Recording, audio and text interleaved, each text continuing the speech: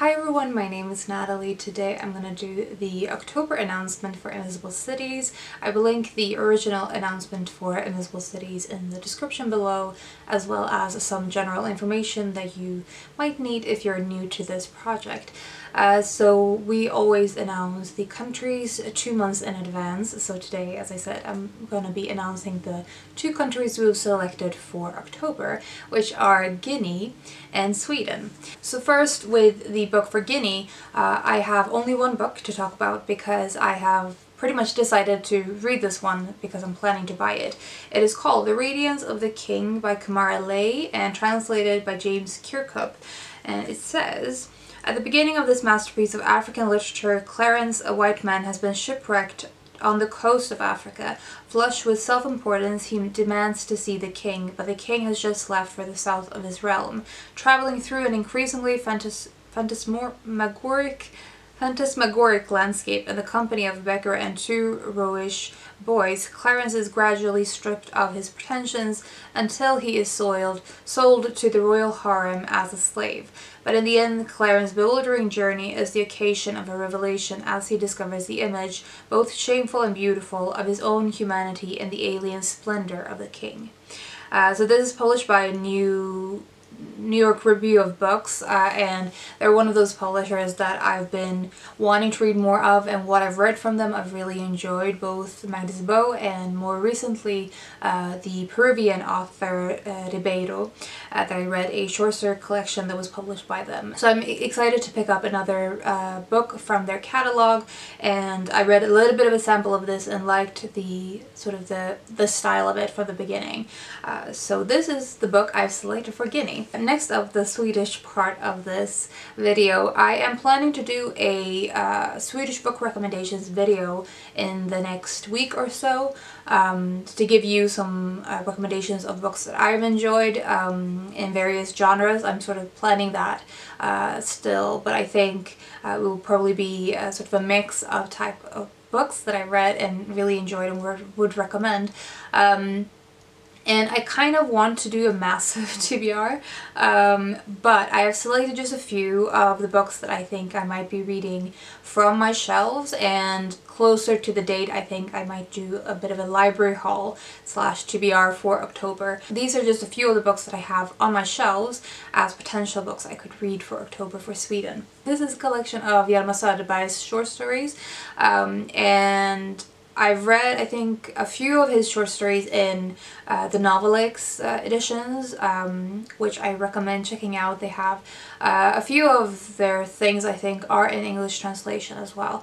Hjalmar Söderberg is one of those authors I really enjoy, and I would love to read more from him. He was sort of active in the turn of the century, beginning of the 20th century, I think, in particular, and this, as I said, is a short story collection by him.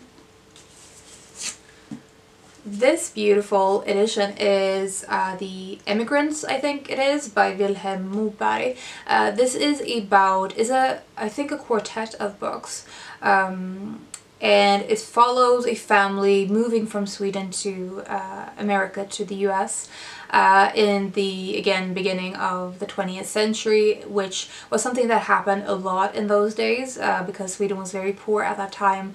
A lot of people from Sweden immigrated to the US, and it's even like a joke in the Titanic movies, and there was a lot of Scandinavian passengers on the ship, but it was a very a lot of families moved in this particular time, and this follows that one such family. All of these books that I'm talking about, I think, have English translations. I will link those versions below.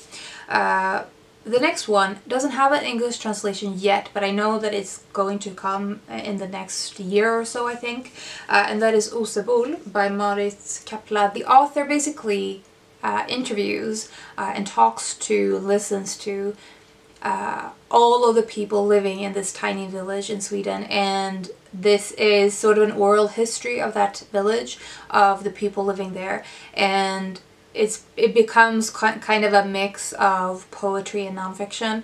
I know that it actually won the August Prize for fiction, for the fiction category, so it's a bit, even in Sweden, it's sort of there's a sort of confusion as to what to categorize it as, but I'm seeing it as an oral history, a reportage kind of thing with a poetic form. A lot of the Swedish books that I have on my shelves are classics because that is what I've been most interested in historically, and this is going to be a reread for me. It is the Many Adventures of Nils Holgersson or something like that in the English by Selma Lagerlöf. I've talked about her before because I've been reading a biography about her recently, and which I'm almost done with, and definitely will be done with by the time October arrives.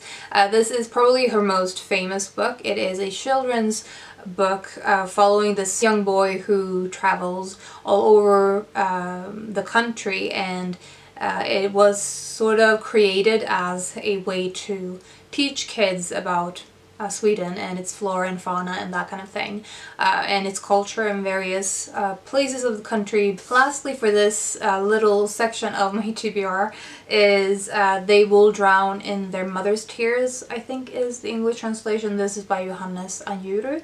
I get the sense that this is sort of dystopian in nature. I don't know much about this, but the reason I decided to recently buy this is because it's been hailed in Sweden as one of the best books to come out in the recent years. It's been everywhere in top lists and nominated or even won the August Prize for fiction. I've been seeing it everywhere, and I really wanted to try Johannes Anjuru in general. So those are the 2 countries that we have selected for October for Invisible Cities. I would love to know if you have any plans for these 2 countries and what you would like to read. If you have read any of the books that I mentioned in the English translation or in the Swedish, I would love to know. Or if you have any recommendations for these 2 countries to me, I'm always open for those. And yeah, I'm really looking forward to it. As I said, I will be doing a Swedish book recommendations video in the next week or so, hopefully, and probably do a bigger Swedish literature TBR for October because it's the perfect excuse for me to finally sort of tap into that and to borrow some books from my library as well. So that is all I wanted to say today. I hope you're doing well and you're taking care of yourselves, and I will talk to you soon. Bye!